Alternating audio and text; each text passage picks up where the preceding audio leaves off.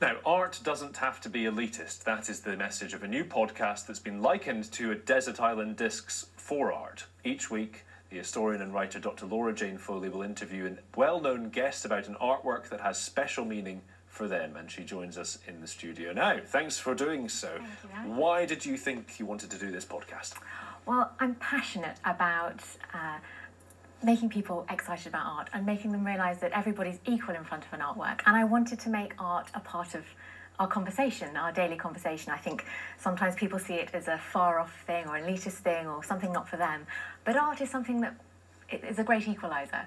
So that's why I started the show. You mentioned it there, you mentioned it in the introduction, this sort of assumption that art is a bit elitist. Is there something to that, though? You know, the cost, I know a lot of galleries, of course, in this country are free, but the cost of going to some, you know, if you want to go and see a specific Picasso exhibition, it often does cost £17, £20 or something. Is it as accessible as you really think? Well, it is. I mean, the government has put a lot of money into ensuring that entry to our major galleries and museums is free, and I'm really pleased that successive governments of different political persuasion have continued that. Yes, those big blockbuster shows are very expensive, but you know, you can still go and see a Picasso without going to that exhibition. It is really just publicity for the gallery, if you like, really. Okay. Tell us about some of the guests that you've had on the podcast, and how do you source them? Because it's an interesting range. Yeah, well, I was really keen to have a wide variety of guests. So we've got artists like Anita Klein, Jane McAdam-Freud, politicians. We have Brooks Newmark, the former Conservative MP, John Bercow, the Speaker of the House of Commons. He's coming up in a few weeks.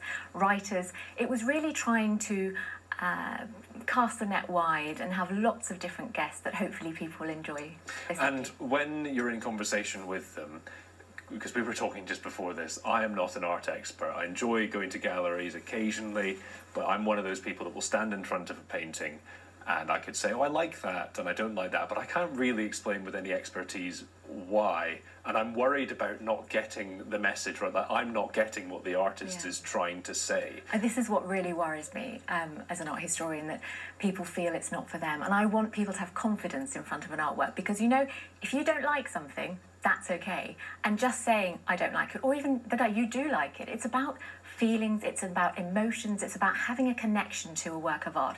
You don't need to know the historical background about, you know, what an artist intended or what an art historian says is being depicted in this. What do you like? Do the colours speak to you in a certain way? What does it remind you of in your own life?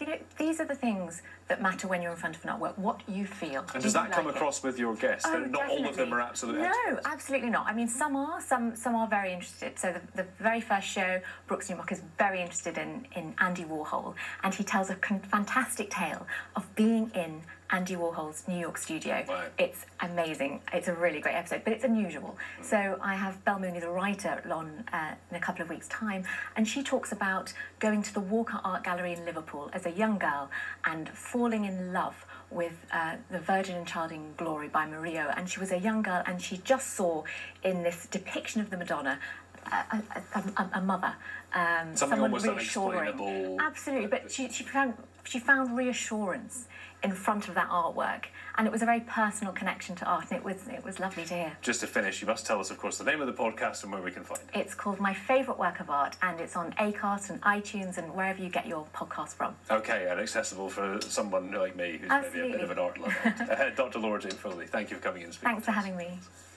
Still to come here on